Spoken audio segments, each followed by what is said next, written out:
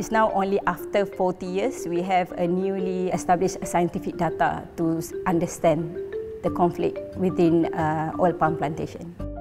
Borneo elephants eat up to 150 kilos of vegetation every day, and they love oil palms. This has led to clashes with oil palm growers. Keen to address the problem, Sime Darby Plantations realised they needed data.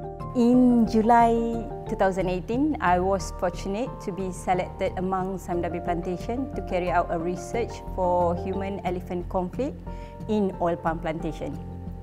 IDA's research showed that in 99% of cases, elephants that entered oil palm plantations only damaged and ate from trees under 5 years old. But it also showed an outlier. In one plantation, in 60% of incidents, the elephants ate from trees over 7 years old.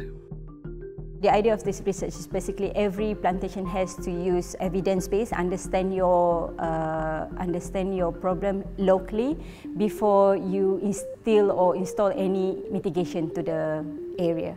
After completing the research, IDA was able to establish guidelines for human-wildlife conflict mitigation in plantations. For example, using physical barriers, as well as building tolerance for wildlife amongst people and organisations.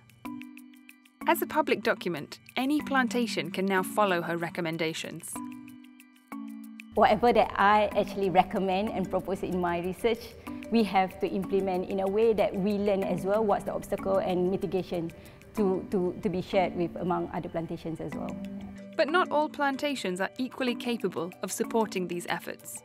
Even in my research, I found that it is expensive to have human-wildlife coexistence in plantation. They have to spare some money, some time, some budget, manpower for getting better. I think certification, in a way, is a part of a sustainable solution. It may not be perfect, but it's a platform that provides or bridge information. And also, it is important for us to note that certification is a progress, it's a process. So it is a continual improvement process. We should be supporting this more because they are open. They provide you a platform to reach them and tell them how to get better.